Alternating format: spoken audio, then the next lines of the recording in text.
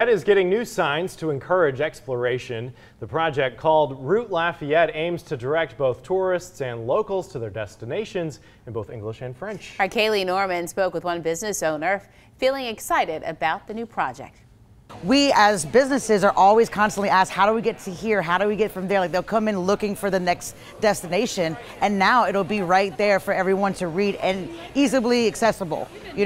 Arsenault says there were not enough connected bike routes downtown, so the new signs and routes will help people get to where they need to go. Downtown is really exploding right now. We have so many people coming up that actually, we're just talking about parking, that they're actually biking more, because it is easier to bike down here, park your bike or whatever, and then so they can learn the different bike routes to get here. Anita Begno, the CEO and president of the Downtown Development Authority, hopes the signs will show people how to get around more easily. People need visuals, and they need you to help them create the experiences that they want to have.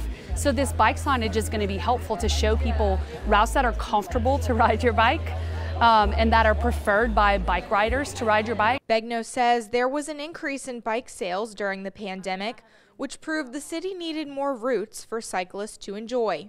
Wouldn't it be great if they knew that they could ride from downtown to the university to Moncus Park when it opens this fall? That's the kind of thing we want to encourage, for people to use the city in a new way that they couldn't think about before because they didn't understand how it connected. We're told those signs will start popping up in the next 2 to 3 months.